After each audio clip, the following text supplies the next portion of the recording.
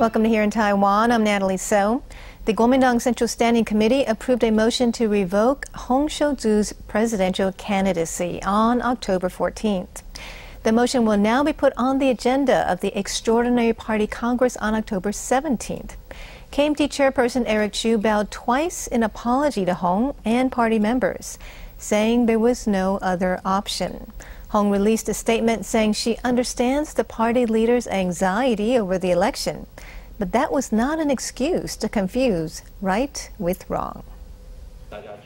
Kuomintang Chairperson Eric Chu bowed twice during the party's Central Standing Committee meeting on October 14th. The bows are meant to convey the party's gratitude towards Hung Hsiu-chu for putting herself forward as a presidential candidate. They were also an apology as the committee decided to revoke Hung's presidential nomination. Chu said the party has no other option. He added that the KMT will become a united party that shoulders responsibility and brings the people of Taiwan together with its cross-strait policies, values, and beliefs. The motion to revoke Hung's candidacy will now be put on the agenda of October 17th's Extraordinary Party Congress. Hung also issued a statement via Facebook where she says she did not realize that party leaders intended to replace her. She added that she was as dedicated and loyal as Hua Mulan, only to meet the same fate as UFA.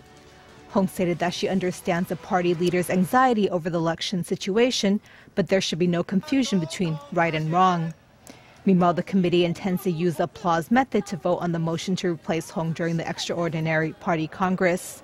It has asked local chapters to sign a petition to replace Hung so that it can draft Chu as the presidential candidate.